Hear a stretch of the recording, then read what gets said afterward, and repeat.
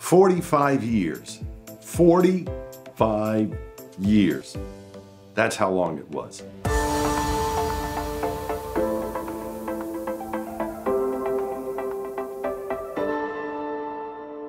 Hello and welcome to Sea Life TV. I'm Daryl Chesser, your host for today. And I thought I would come and talk to you about 45 years. I think the name of this is going to be 45 years. That works for me. But as I was reading the scriptures the other day, I began to come on to the story of, the Hebrew children out in the wilderness, and the story of Caleb in particular, one of the two spies that Joshua along with him, that came back with a good report.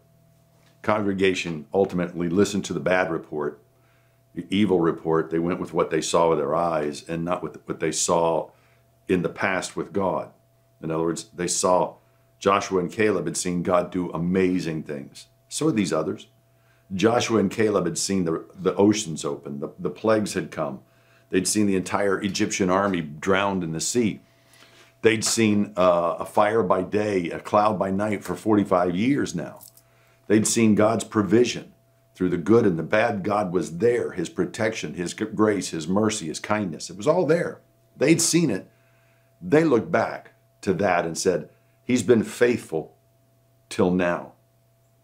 I believe him for what's next. So I'm going to go with this story because of the times that we're in, how I feel about it, and most certainly some of you may.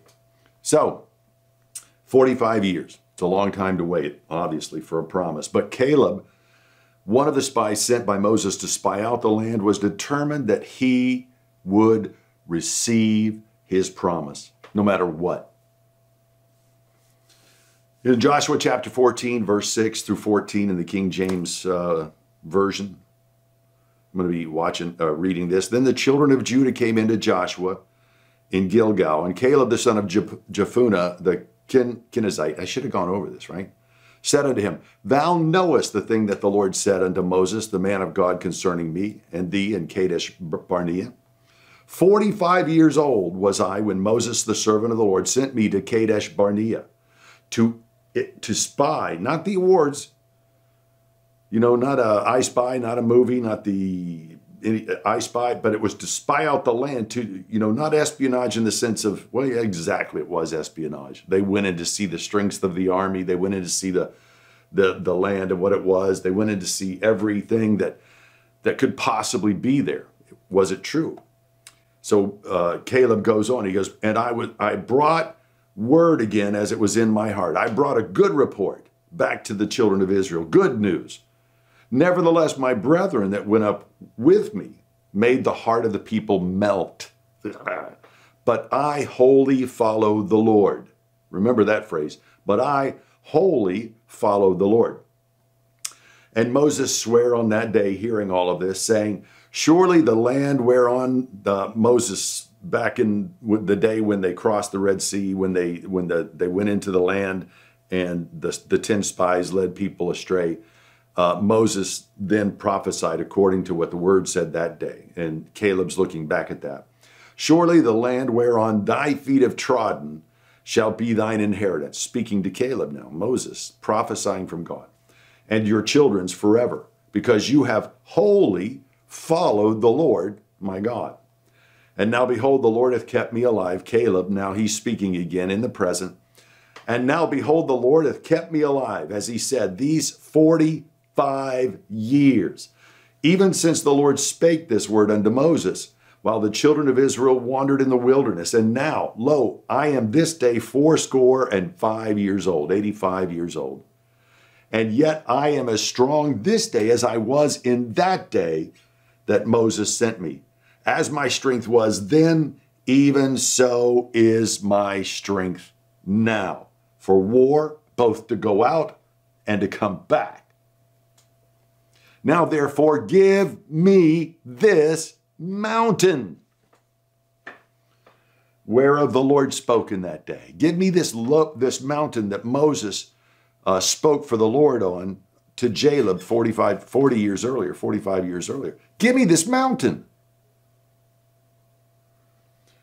And that the cities there in this land, he says, for I heard in that day how the Anakims, the giants, were there, and that the cities were great and fenced.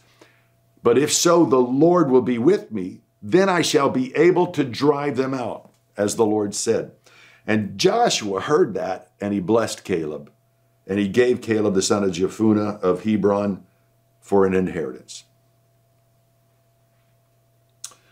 Hebron therefore became the inheritance of Caleb the son of Jephunneh the Kenizzite unto this day, because that he wholly followed the Lord his God. He wholly followed the Lord his God. Caleb was ready. He had waited through the wasted years of the assembly's wandering until an entire generation had died out, had just gone on. Caleb was still there. 45, at 85, his finger was still on the trigger. Give me this mountain. Joshua, who also had brought a good report with Caleb back to Moses and the people, now stood as the leader and rejoiced to give his friend the promise that Moses had made about the land to Caleb. Joshua blessed him. Yahshua is a type or a shadow of our Savior, Jesus Christ. And he blessed Caleb with the promise, because Caleb came and said, this is the promise. I didn't make the promise. He said, I didn't make the promise. I didn't make the promise. You made the promise. Your servant Moses told me about the promise. I believed him. I'm here today. I've stayed alive here today because of the grace of God and the mercy of God. I'm still here. I don't care what happened to the people that went before me. They've run their course. Good or bad, they ran it. I'm still here. But as for me, the promises of God are still valid. I want my mountain. So Caleb wholly followed the Lord, the scripture tells us. He believed the Lord about the promised land. And he gave the good news, a good report to the people from his heart when he came back. He saw the same giants. He saw the same walled cities. He saw the same just, oh my gosh. And it's a beautiful land is too. It was a beautiful land. It fit perfectly with what God said, but it was like it scared the others. But to Caleb and Joshua, it was like, hey, I couldn't get myself out of Egypt, and God did it. I couldn't keep myself in the wilderness for these 40 years. God did it. And if he said we can take this land, no matter what's there, I couldn't do it myself. God will do it. So 45 years later, Caleb still believed the promises made to him in the name of the Lord. Many of you may believe that he wholly followed the Lord in this readings that we just did, when it says he wholly followed the Lord, and that was in his disciplined lifestyle or his arduous keeping of the commandments and his charitable good works. Maybe. But I contend that God has always looked at the heart of a man and his faith, at his belief in God, and his determination to keep believing until he sees what was promised him. Jesus told Mary, after her brother Lazarus had died, and just before Jesus raised him from the dead, Mary, didn't I tell you that if you would believe, you would see the glory of the Lord? The writer of Hebrews penned these words in Hebrews chapter 6, verse 13 through 15, and I'm reading again in the King James. For when God made promise to Abraham, because he could swear by no one greater, he swore by himself, saying, surely blessing, I will bless thee, and multiplying, I will multiply thee. And so after he had patiently endured, Abraham had patiently endured, he obtained the promise. Are we ready for our mountain? Are we ready to kick the giants in the fanny and take our mountain?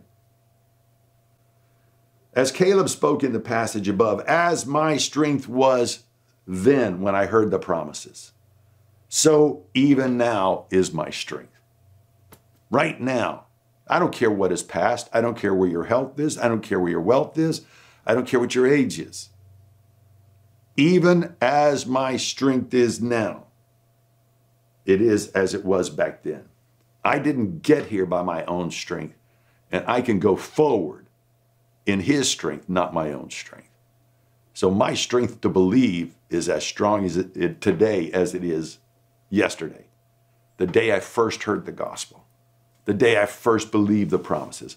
My hope, my strength is the same today as it was then. I still believe, regardless of what my eyes see, regardless of what the news media says, regardless of what scientists or doctors or educators or academia says, or other prophets and believers that are, stop it. Our faith is in God alone, not in this government, not in science or doctors. Our faith is in God. Caleb spoke the truth when everybody else decided to speak their fear. His strength was in the promises, not in his own effort. It was the promise that kept him going. It was the promise he desired. It was the promise that was the prize.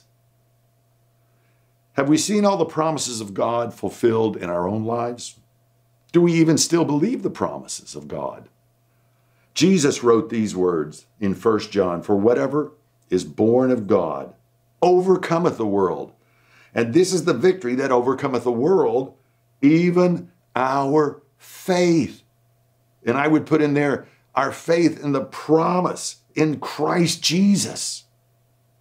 Do we still believe the good news? I will tell you what I see. I see the church growing and growing and growing. I see hope multiplying and filling the people of God. I see faith in God's promises through Christ Jesus rising up in every believer. I see the whole earth being filled with his glory. You know why I see that? Because his word talks about it. His word promises it, that the stone that was cut from the mountain will come down and crack the world system and make it crumble, and that rock will grow until it fills the whole earth, and the glory of the Lord will fill the whole earth. That rock is Christ Jesus. The promise that was given to Abraham, I will bless you and I will bless the families of the earth. The good news through Christ Jesus. Folks, we may see bad things on the news and on social media, and sure enough we do, but there are amazing things happening out there and around the world, and here in the States here with people coming to know the Lord, people being healed, people being saved by the multitudes. I mean, young people, old people, it doesn't matter. Christ Jesus is doing a great work. I know we hear a lot about church, get up and do your thing, take the mountains. Hey, dudes, God, give me the mountain. Give it to me. The same way I walked to this point in my life, I will walk into that dadgum mountain, and that's not by my strength, but by his. Darkness is terrified. They're not winning, they're terrified. God is glorified, and the name of Jesus is shouted from the mountains, and it's being shouted from the mouths of athletes and teenagers and celebrities. And if you can believe it, even Christians are doing some shouting of the name of God. I will leave you once again with this passage of scripture in 2 Corinthians chapter 1, verse 20 through 22. For all the promises of God in him, Christ Jesus, are yes, and in him, amen, unto the glory of God by us. Now he which establishes us with you in Christ and hath anointed us is God, our heavenly Father. He hath also seated us and given us the Spirit in our hearts.